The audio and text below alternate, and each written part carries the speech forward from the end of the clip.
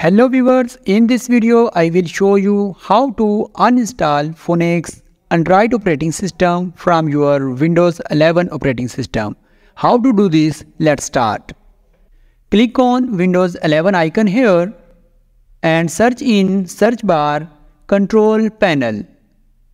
Right here Control Panel will appear below. Click on Control Panel interface will appear.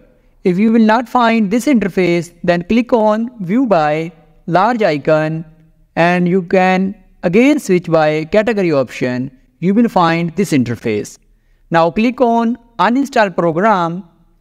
These applications that are installed in your PC or laptop. Now find here your desired software. Now if you find here Phoenix OS, select here and click on top Uninstall. Select any option and click again Uninstall option. This is the step that you can follow to uninstall Phoenix OS from your Windows 11 operating system.